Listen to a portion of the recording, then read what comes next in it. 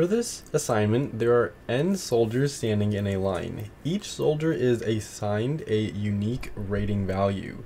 We have to form a team of 3 soldiers amongst them under the following rules. So we need to choose 3 soldiers with indexes I, J, and K with rating, and then we have like parentheses here where we have rating I, rating J, rating K, and these are going to be in arrays. They're array based. A team is valid if our first index of our array is less than, or the 0th index is less than the first index, and if that first index is less than the third index. And we could keep going and comparing these. We can have this actually as big as we want. We just have to have 3 that we're looking at. So it could be like these 3, it could be like these 3, it could be these 3. They just have to be in order from either left to right or right to left. And we're going to see how to implement this in a second. We're going to want to return the number of teams we can form for the given conditions right here. So we're going to pass in an array of 2, 5, 3, and 4. We have int count is equal to 0, and this is just to count how many times this is going to execute. So int count is equal to 0. We have our soldiers numbers right here, and then we have 3 for loops. When I was looking at this, the reason why I was like, okay, we need 3 for loops is because we have 3 soldiers with the 3 indexes.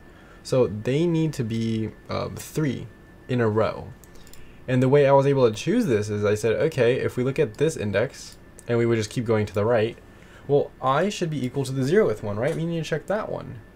And then inside of that one, we have another array, or next to this one, we're putting it inside of our code here. So next to it is just going to be I plus 1. So it'll be this one. And then the same thing for K. It's going to be J plus 1, which will be this one.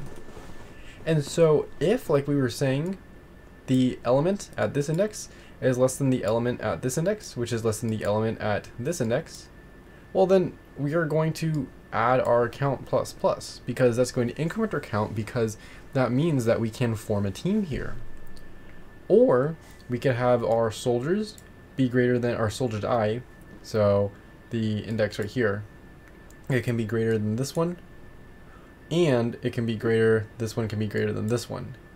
If that's the case, then we would also count plus plus.